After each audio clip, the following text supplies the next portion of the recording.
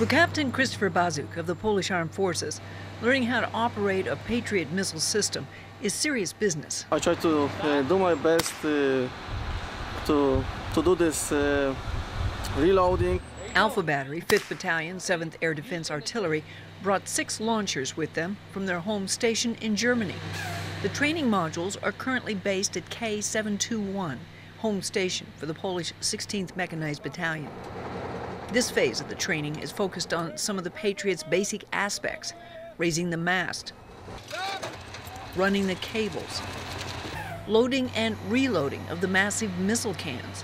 Specialist Stephen Faddis says the key to it all is balance. It's not just about work, work, work. You know, be serious when time comes and have some fun. Faddis is one of 100 air defense specialists deployed from U.S. Army Europe. The idea is to build muscle memory through repetition. These guys are really great to work with. Couldn't ask for anybody better. Is he a good teacher? Yes. Yeah? He is. Yeah. The best. 40 Polish officers are taking part, primarily from the Polish Air Force Missile Brigade. Most of them have master's degrees in engineering, and we're out here, you know, hey, they're picking this stuff up quicker than I do. The rotations are set to run for 30 days every 4 months. Each cycle will concentrate on a different set of tactics, techniques, and procedures. In the meantime, there is serious work to be done, balanced in a framework of partnership. Gail McCabe, Morag, Poland.